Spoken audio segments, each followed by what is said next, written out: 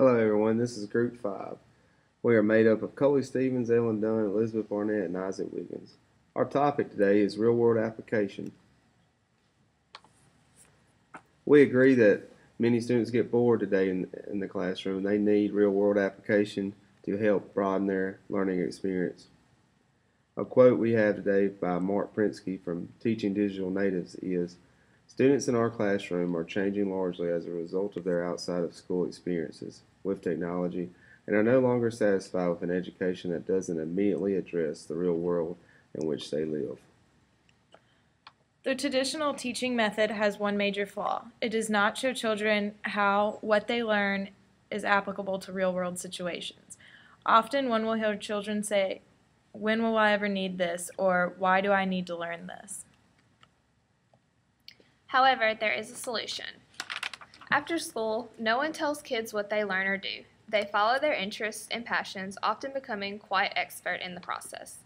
The reason why children are learning more after school is because they are actually interested in what they are doing after school. So what we need to do is bring students' interest into the classroom, and real-world application allows them to do just that.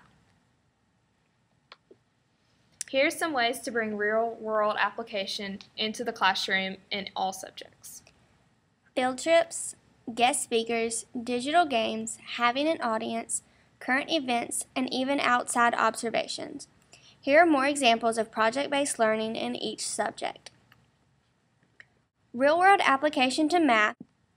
In the Make It Real Connecting Math to Real Life video, it shows students how to calculate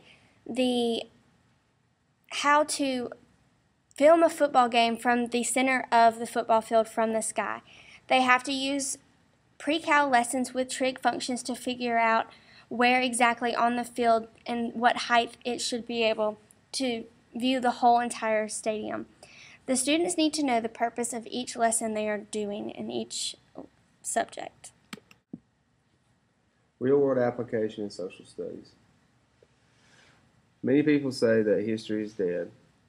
To really get our students hands-on and using real-world application, we will use current event discussions, reenactment of historical events and field trips, and we will discuss town conflicts, such as new things being installed and things of that nature to really cover social studies.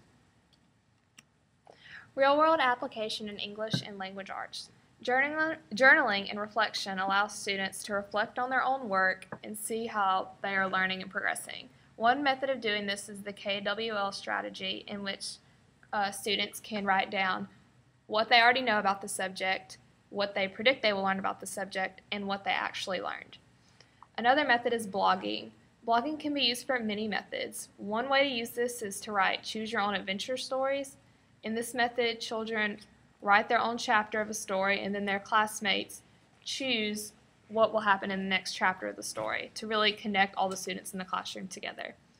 It also allows students to learn how to present themselves properly online, which will help them when they want future employment in their careers.